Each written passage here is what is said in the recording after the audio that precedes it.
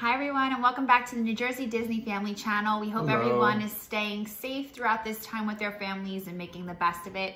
So today we're going to share with you guys our top 5 rides, my 5 and Joe's 5, our favorites, and then the top 5 kid rides that we think are suitable for kids. Yeah, so these are going to be the top 5 kid rides that are suitable for all ages. You know, our son is 1, and these are going to be rides that he can go on, except for there's one ride, but I'll explain later why it's on there. So we're going to start off going to Epcot and with the Seas with Nemo and Friends. Basically, it's a slow-moving track ride or belt ride. It keeps going around, and it's got a lot of colors. The fish, everything's really bright, neon. It's got the catchy tunes from Nemo. All the little LCD screens, so it keeps the kid visually focused the whole time. Yep. So that's the first one. The second one is in Animal Kingdom, the Na'vi River Journey ride. I know I mentioned in a prior video to this one that I would so appreciate that more after watching Avatar. This is located in Pandora, same concept, the ambient lighting. It's a water ride, so it's calm, the music, the animatronics that are in the ride, and basically just, I think what captures the young kids, like the babies, are the lights. Just seeing like all the lights light up, and it's darker, so the lights are more bright, which captures really their attention. So that's our second ride. Next we're gonna go to Magic Kingdom and Animal Kingdom because the rides are almost identical. So we're gonna go with Dumbo and Triceratops Spin, which is in the Dino Land. They're basically, like I said, almost the exact same ride, except for one is Dumbo, one's a Triceratops. Same concept, you go around in a circle and you control the Dumbo or the Triceratops with a little lever inside and makes it go up and down.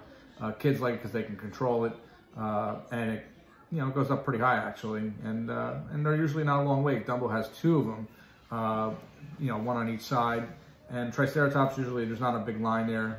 We went there without a fast pass, got it no problem. So that's that one. That is located in Dino Land and Animal Kingdom, just so you know. The next one is going to be back at Magic Kingdom. As you guys know, Magic Kingdom is geared towards the younger kids. So we do have a lot of rides that are in Magic Kingdom, but this one is the Barnstormer.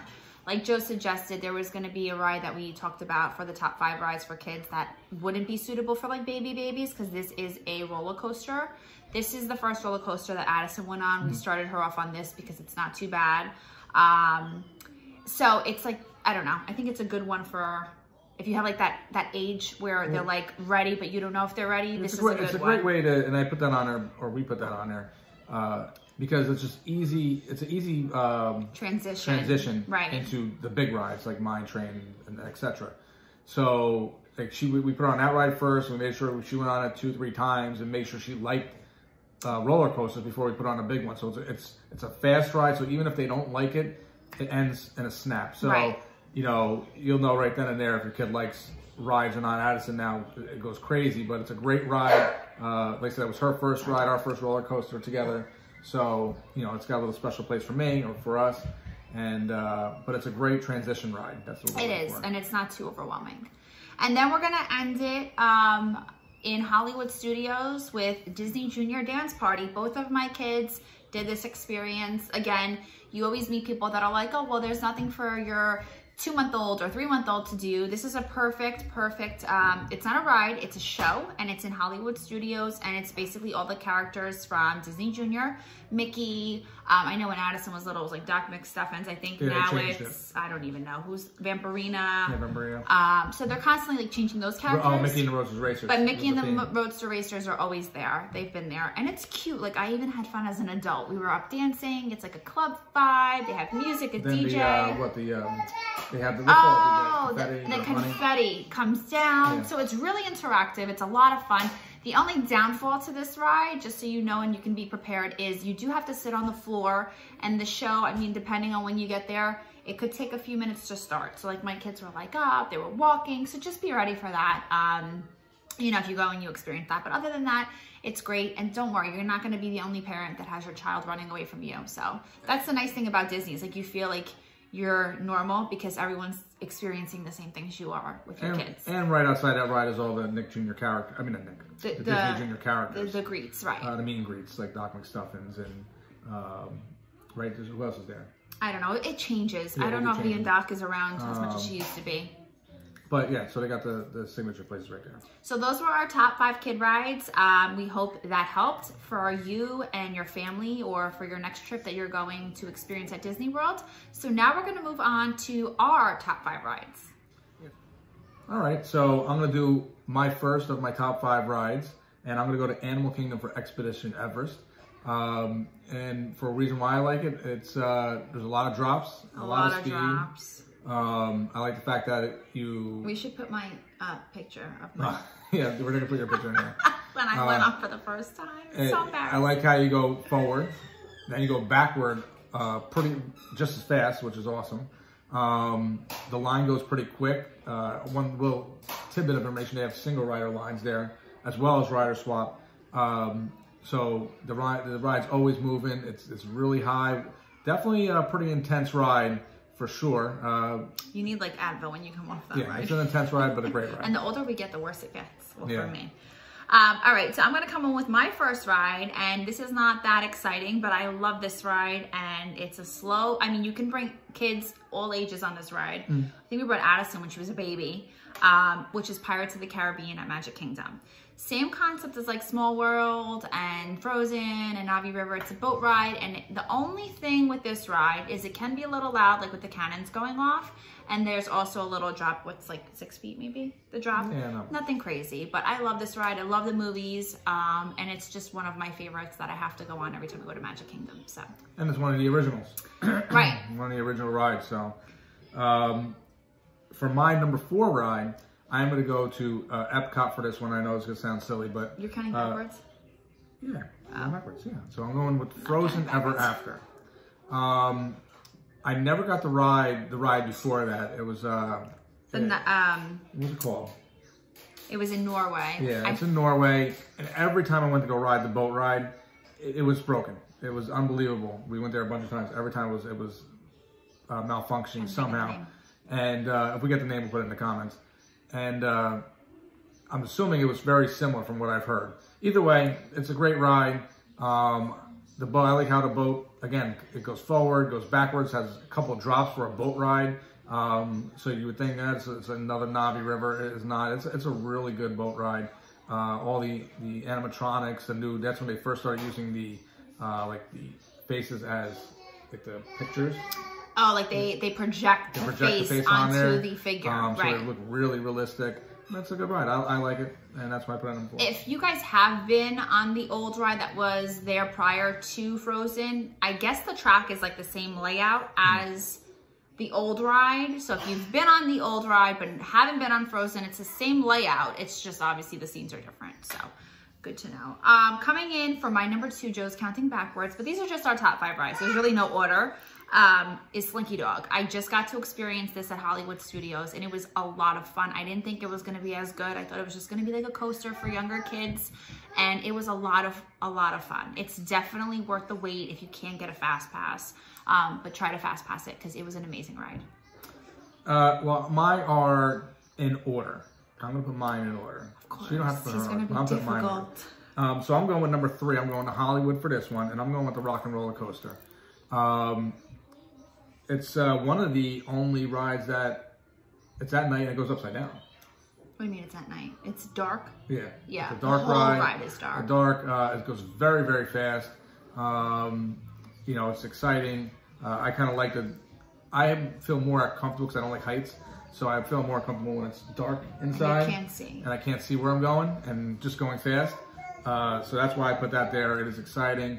It is usually a long wait, but well worth the wait.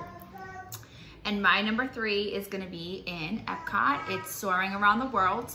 It is a ride, again, that I feel everybody should take advantage of and go see if they're going to Disney World. I love it. Addison went on it. She loved it. I think what's really amazing is how they make you feel like you're really soaring all over the world. They incorporate like scents from all over the world. Like you go into the jungle at one part and you can smell like the grass and the dirt. The beach.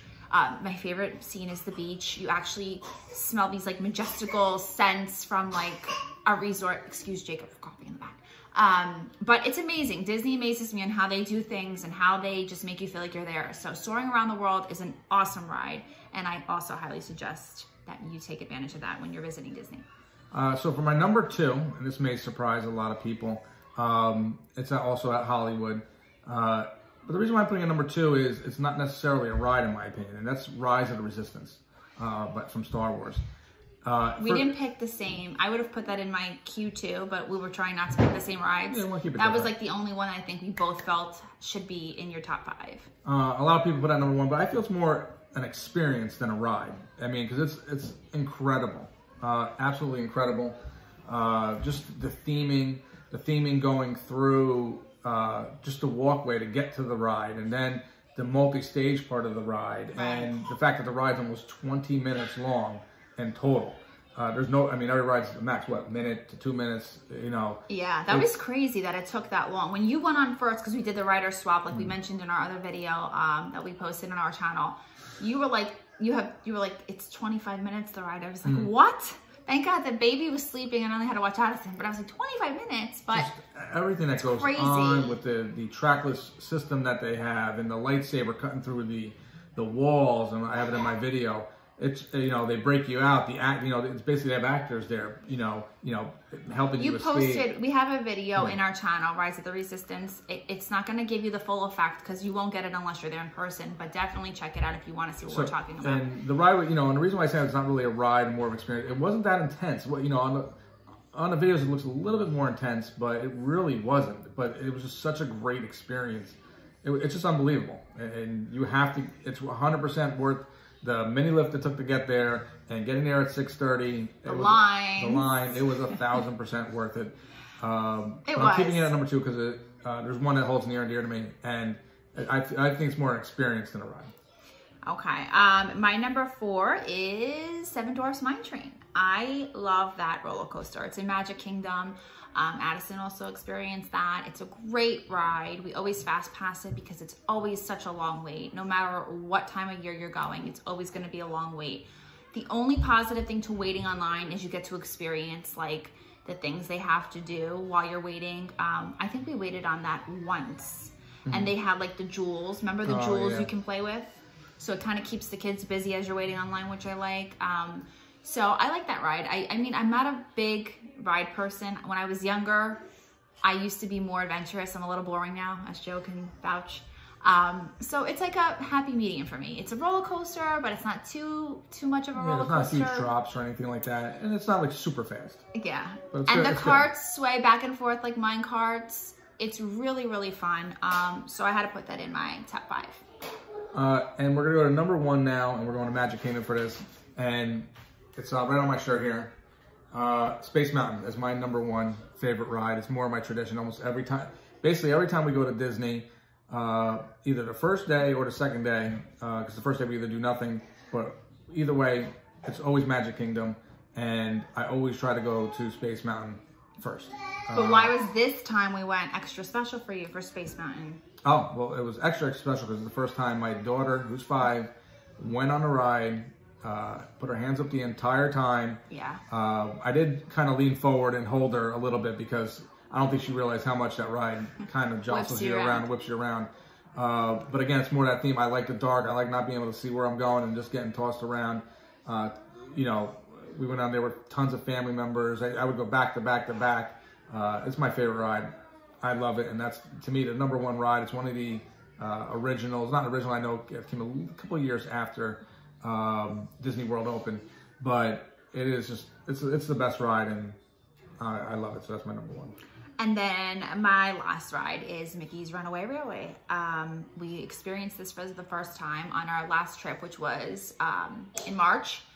And I know people are gonna go against me because they like the Great Movie Ride, and guess what? So do I. I went on the Great Movie Ride, I loved it. But we gotta face it, it's no longer there. And I think Disney did a good job with this ride, with replacing the Great Movie Ride. I mean, we always have rides that hold a special place in our heart, but they're constantly trying to stay with the times and, you know, capture everyone's audience and the attention of, capture the audience and the attention, I should say, of everybody.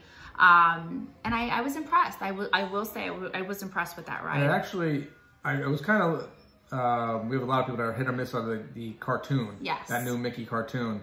the way it's drawn out, but it actually, because it's not really for kids, it's kind of surprising. You watch it and it's... Well, there's some, they said that. It's a little bit, it's geared more for like a mature audience. Yeah. Even though Addison likes them. Yeah. So we went on a ride and it was good. And then it actually got me into watching the cartoon, the shorts, the Mickey shorts. And they're actually pretty funny, the way they act. It's not your normal Mickey Mouse, is the greatest, does it all. I mean, there's times he gets a lot of things wrong and, he's getting blown up and stuff like that. And it's definitely a different twist on Mickey and the pals.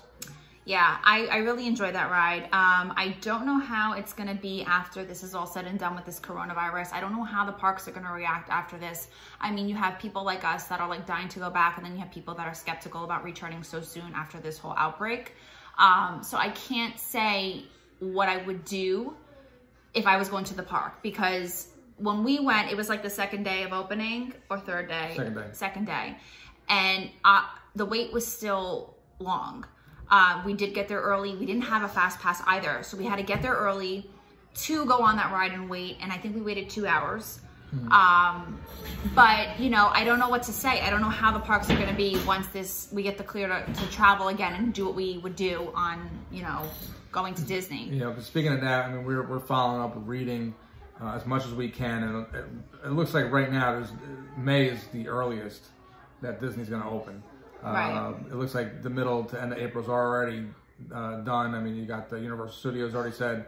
And it may even be longer. So I don't know. I don't know when it's going to open. All I know is when it does open, maybe like the first day it does, look at your wait time, see what's happening in the parks, get a feel of how long things are taking to get on, what the wait time is, and then I guess use your judgment. But 2 hours went pretty quick, and they kept the line moving, and again, I can't predict what's going to happen, but it's definitely a ride that I suggest everyone take advantage of. And I will keep saying take advantage of all my rides that I listed because I love them. But it was good. It was really good. I did say Slinky Dog. Yeah. So those were our top 5 rides. We hope you guys enjoyed them. If you have any rides that you love, comment down below. We would love to hear your opinion, or if you have any questions about any of these rides, comment down below. Don't forget to subscribe, and we hope you guys have a great day. Thanks. Bye.